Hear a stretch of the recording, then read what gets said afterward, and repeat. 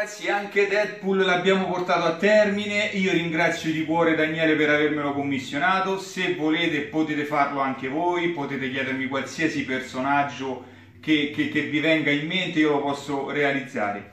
Posso farli sia sul cartoncino fotografico come questo, sia direttamente sul pannello, quindi sul pannello sarebbe un prodotto più finito. Comunque ragazzi, vi invito a visitare la mia playlist Spray Paint Art, dove ci sono tutti i lavori che finora ho realizzato. Pian piano ne aggiungerò degli altri. Grazie sempre per il vostro supporto, soprattutto per commissionarmeli, perché questo significa che vi piacciono, a me fa tanto piacere.